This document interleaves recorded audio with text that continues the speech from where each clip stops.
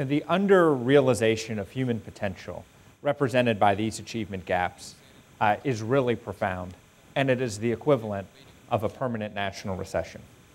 And importantly, it has a profound impact not just on the overall economy, but on individuals as well. Measuring the economic impact of the achievement gaps is necessarily imperfect, but we believe it is important to place these achievement gaps into a broader context, to put a number on it, to be able to rank it among our national priorities. To size the economic impact of the achievement gap, we asked, what if, in the 15 years following A Nation at Risk, so it was published in 1983, the 15 years following Nation at Risk, what if? What if we were able to bring our schools up to the top international standards? What if we were able to have our students perform like students in Korea or Finland? What if we were able to, in those 15 years, close the racial achievement gap? What if we were able to close the income gap? And what if we were able to take the bottom half of school systems and bring students in those systems up to the national average? What if? What would the world look like in 2008 if we had fixed those problems by 1998? How would the economy look different? The results are striking. If the U.S. had closed the international achievement gap, U.S. GDP would have been $1.3 to $2.3 trillion higher in 2008. Now, this is necessarily imprecise, but we are confident in the orders of magnitude here that these are right. This is a massive drag on the overall economy. If you look at the racial gap, if we were able to improve Black and Latino student performance, if we were able to bring them up to the level of white student performance in 15 years, from 83 to 98, if we were able to bring them up, the economy in 2008 would have been up to $525 billion larger.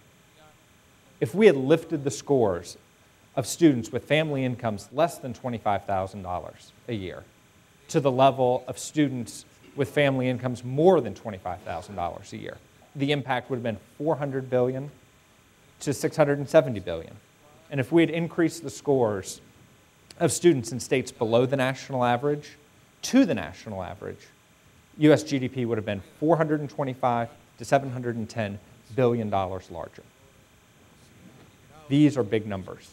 But we thought it would be useful to put this under-realization of human potential in the context of the under-realization of economic potential represented by the three largest post-war recessions. So as you can see, the recessions in the 70s, 1973 to 1975, GDP, the economy shrank 3.1%. 1981-82, 2.7%. And then GDP declined by a little more than 6% in the fourth quarter of 2008. These are measures by how much the economy underperformed its potential. Now let's look and see how the achievement gap, how that translates and how much the economy is underperforming its potential due to the under-realization of the potential that are in these students. The racial achievement gap was larger than any of the post-war recessions, as an economic impact equivalent or greater to that of any of the post-war recessions up to the current recession. It's a similar story for the income-based gap and for the system-based gap. And the impact of the international gap is significantly larger. It is a drag of between 9 and 16% current GDP, which is significantly larger than even the current recession. And that means that this achievement gap and these achievement gaps have a profound impact on the overall economy. As Byron stated earlier, this is not simply an issue about poor kids in poor schools. This is an issue about most kids in most schools. But it's important to recognize that this isn't just an economic impact. These achievement gaps have very compelling and important impacts on individual kids as well. Let's take two students in the fourth grade. Both of those students perform in the bottom quartile of the fourth grade standardized test. Most kids who are behind in fourth grade are behind in eighth grade. And folks in the bottom quartile in eighth grade generally enter the workforce with lower paying jobs, lower skilled jobs. If, however, that student in fourth grade was able to move up to the top quartile by eighth grade and then enter the economy, we've seen that that difference is equivalent to 40% higher median income. So the kid who moved to the top quartile enters the workforce more prepared to work and commands a 40% premium on average to those who remained underperforming. Now, not a lot of kids move from the bottom to the top, even in very good school systems. The numbers are strikingly small. But we have seen it happen, and it is possible. But let's talk for a minute about the other implications of the folks who do stay at the bottom. It's not just about earnings. It's also about incarceration rates. It's been well documented that high school dropouts have a much higher incarceration rate than folks who graduate high school and folks who go into college. Folks who are less well educated have higher instances of smoking and obesity and are much less likely to vote. These are real problems that affect individuals. This isn't just about the economy, it's also about individuals. While the outlook here may seem grim, any fair view of the facts shows that it doesn't have to be this way. It is possible to do better, and there are pockets in the United States where people are doing better. For example, while there may be real differences in the starting points for poor kids, for Black and Latino kids, we've seen that different school systems have different results with basically the same kids. I'd like to walk you through two examples.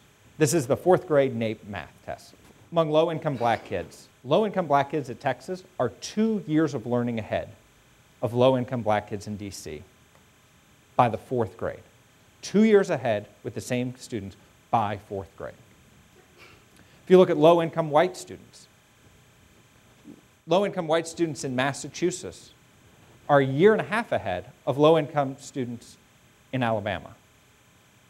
And let's for a second compare the Alabama low-income white score to the Texas low-income Black score. This isn't necessarily about race. Race and income do not need to be destiny. We've seen that different school systems have been able to make real differences with the same kids. There's another reason for optimism as well. School systems themselves have been able to improve. As outlined in the Century Foundation's recent report, New Jersey has made significant progress in closing of the achievement gap. As many of you know, as a result of the Abbott lawsuits, the New Jersey Supreme Court has become heavily involved in the state of New Jersey in closing the achievement gaps. And while not all districts in New Jersey have had similar levels of success, as a state, in the whole, New Jersey has made the most progress of all U.S. states in closing the achievement gap over the past 15 years, and have dropped that gap by 16 points, or a year and a half of learning. They've closed that gap significantly. And during this time, one district in New Jersey that's highlighted in the Century Foundation's report, one district, Union City, New Jersey, which is a poor, primarily Latino district, has essentially completely closed the achievement gap. The facts show that it is possible to make progress here, and that the lessons from these success stories could be investigated and could potentially be lessons for the broader school system.